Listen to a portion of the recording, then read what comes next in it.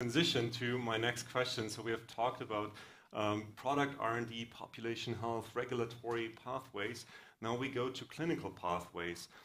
Christoph, how can real-world evidence be used in clinical settings already today? How can real-world evidence and real-world data help better understand patient pathways? And especially, I would be interested in the convergence of outpatient care, especially in a chronic disease age, and then inpatient care in the hospital.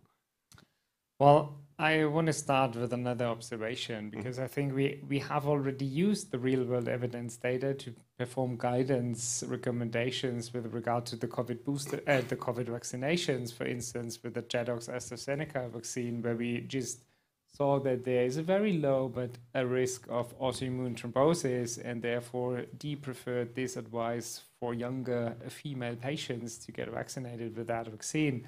So I think we have a demonstration that it works in practice, but the problem is at the moment we need lots of resources to extract all those data from the clinical data storages. So in an ideal world, what I would love to have is like a clinical data warehouse where we can just store all information objects with regard of use for the clinicians, but also for using them for research. And I think this is what you addressed. But there's lots of work to be done onwards, because interoperability, it's not just about the data, it's also about the healthcare processes, the daily work of the physicians, the nurses.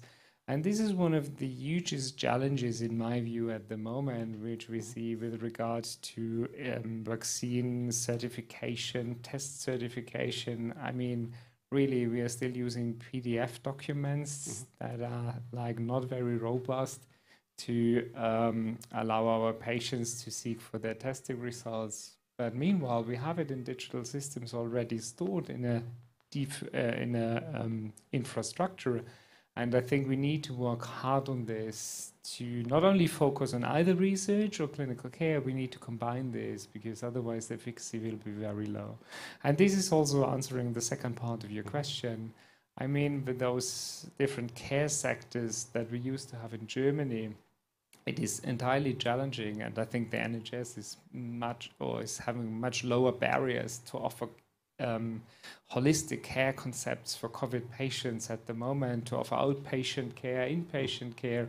With us, we are not allowed to offer outpatient care at the moment, and therefore we have no idea about the data, neither the real world nor the patient data of our patients, until they come to our emergency department and seek for help.